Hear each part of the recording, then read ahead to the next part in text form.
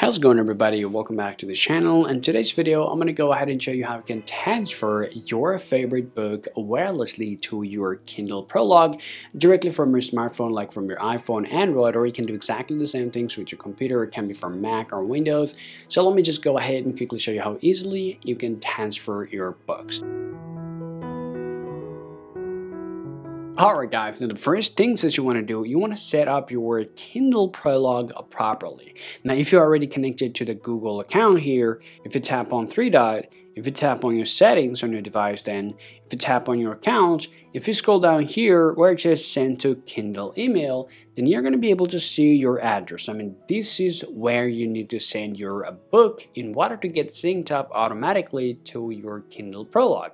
Now the first thing that you want to do from here, make sure to collect that email from here, and now you want to just grab your phone. So let me just go ahead and use my iPhone from here, and now just go ahead and open up your email. Just open this up here, and now make sure you're using exactly the same email accounts that you used to create a Amazon account. Okay, so I'm gonna just go ahead and use my same account here. So the next thing that I want to do here, I want to just tap on right here. Now let's go ahead and enter the email here.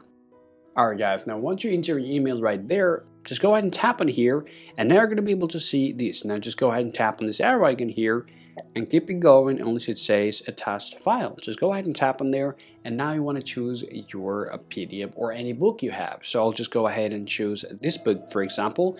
And the same way, you can add multiple books if you want. So let me go ahead and add one more book here. So I'll attach the file.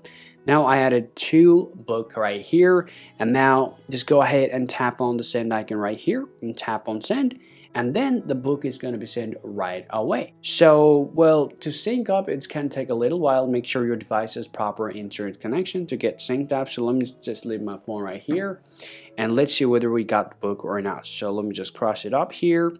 So let me go to the library, and then you're going to be able to see your book. So here, as you guys can see right here, I have sent two books from my device here. Now these books are showing up right on my library. So I can open this up if I want. So let's go ahead and open it up and see how it looks. Okay, so everything is working completely fine, and now you can read the book the way you want.